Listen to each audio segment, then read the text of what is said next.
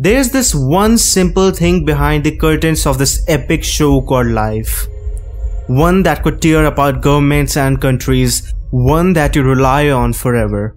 For God's sake, this man cannot remain in power. Кто бы ни пытался помешать нам, а тем более создать угрозы для нашей, и приведет вас к таким последствиям, с которыми вы в своей истории еще никогда не сталкивались. Billionaire Elon Musk has sent 3 batches of SpaceX Starlink satellites over Ukraine. This one simple thing is called communication. Communications. An army lives and dies by it. For thousands of years, kings, queens, generals have relied on efficient communication to govern their countries and command their armies.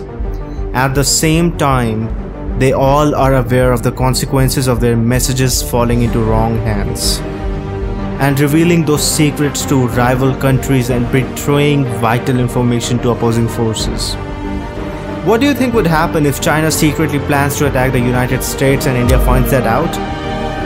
And even in reality, some of these secrets contain so vital information that they could lead the world into another world war.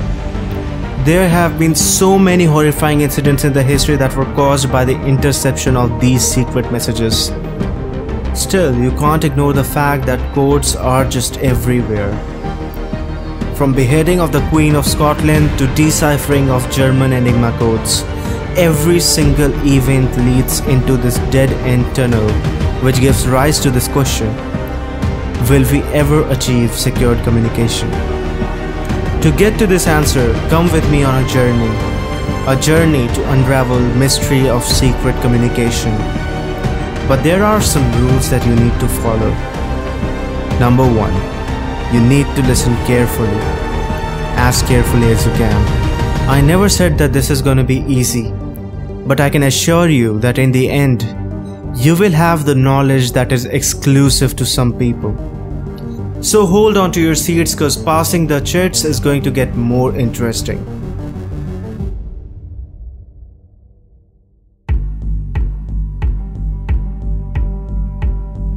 The first thing that you need to know is, what is code? If you search on Google, you will see this definition: a system of words, letters, figures or symbols used to represent others, especially for the purposes of secrecy. Can you tell what is the meaning of this sentence? It looks gibberish, right? Yes, it is. But if you shift these alphabets to their immediate predecessor, you will get I love you. This technique is called Caesar's cipher. It doesn't have to be immediate successor or predecessor. You can do this by shifting these alphabets to a distance of more than one letter. But as you have probably guessed, it is not very secure. It is just 25 guesses away to get deciphered. All you need to do is replace every element by shifting it forward or backward. And in not more than 25 attempts, you will have decoded this code. But just a slight change can make this code really mind-boggling. Instead of shifting these elements, why not just randomly assign them to other letters? When we do so, we can generate even greater number of rearrangements. Can you guess how much? There are over 4 septillion rearrangements. It looks crazy, right? So those of you quitting this video right now, happy time guessing 400 septillion possibilities. But those of you who have kept up with me till now, I will show you an amazing way to decipher these types of codes. That technique is called frequency analysis. It is based on the idea that every language has its own specific patterns. In English, for example, the letter E shows up a lot. And some words like the are so common that it's hard to use even a sentence without them. So, frequency analysis looks for the common words and also for common letters or sets of letters like ed or ing at the end of words. So now let's see how to decipher these kinds of monoalphabetic cipher. Imagine that we have intercepted this scrambled text. The challenge is to decipher it. We know that the text is in English, and that it has been scrambled according to monoalphabetic substitution cipher. But we have no idea of the key. Searching all possible keys is impractical, so we must apply frequency analysis. So the first step is to create a table of frequencies of every alphabet in this enciphered text. As you can see, O, X and P are the most occurring letters in this enciphered text. So we can make a tentative assumption that O, X and P must be E, T or A. So now in order to proceed with confidence and pin down the identity of these three most common letters O, X and P, we need a more subtle form of frequency analysis. Instead of just simply counting the frequencies of these three letters, we can focus on how often they appear next to all other letters. For example, does the letter O appear before or after several other letters? Or does it tend to neighbor just a few special letters? Answering this question will be a good indication of whether O represents a vowel or a consonant. If O represents a vowel, it should appear before and after most of the other letters. Whereas if it is a consonant, it will tend to avoid many other letters.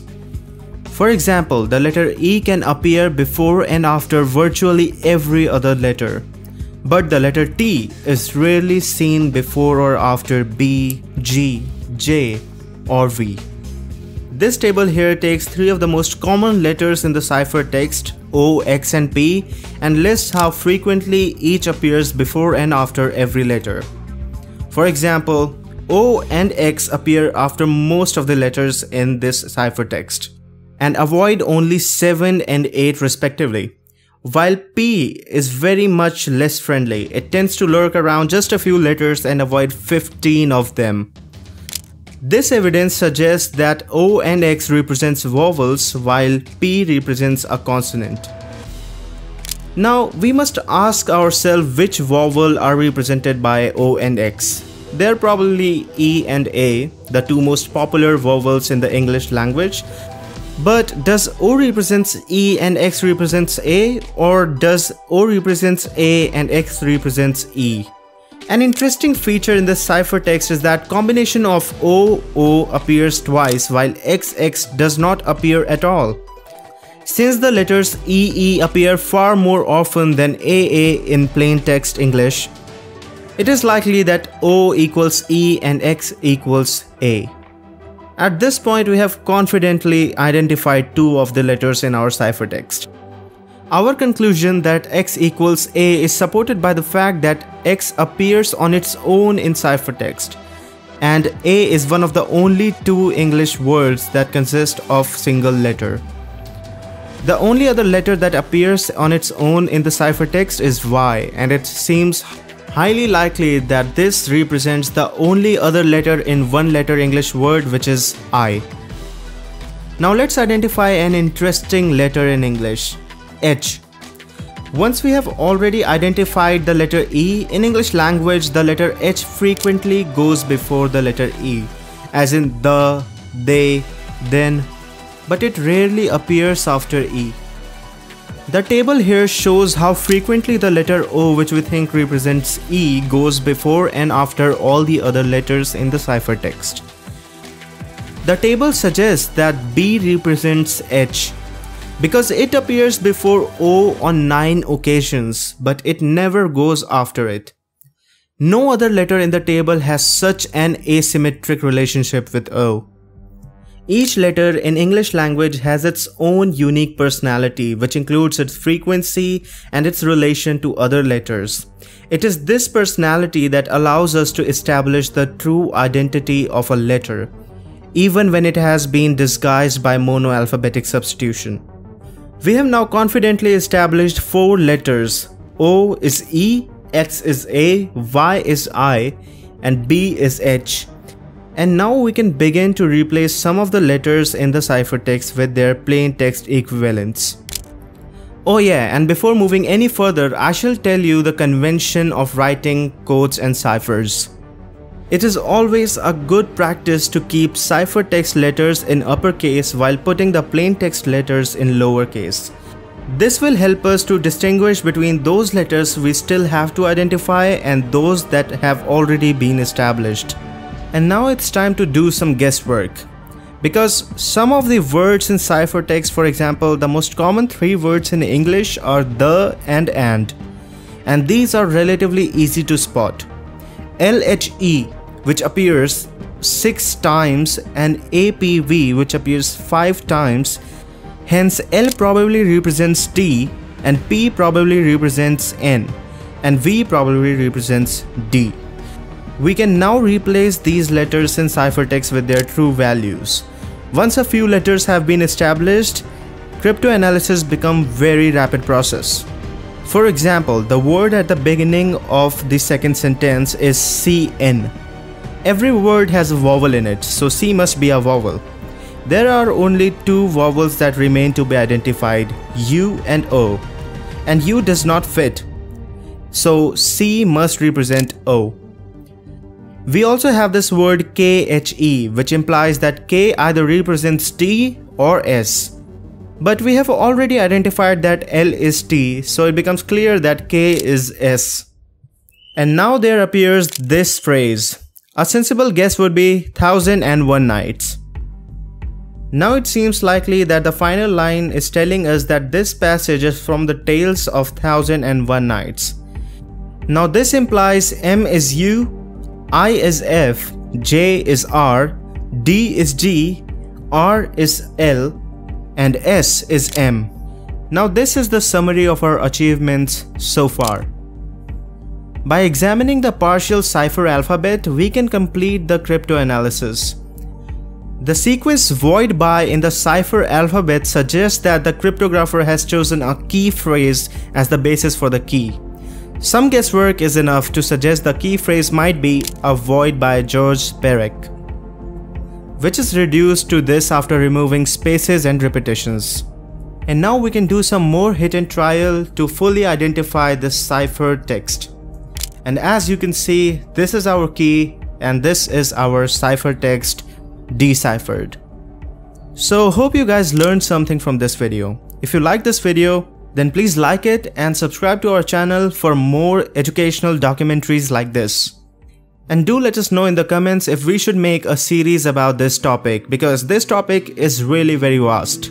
So thank you for watching. Happy time crypto analyzing. Now I will see you in the next one. So many days is yet to come. Too many times has come to pass. Too many moments put aside. Getting out alive, getting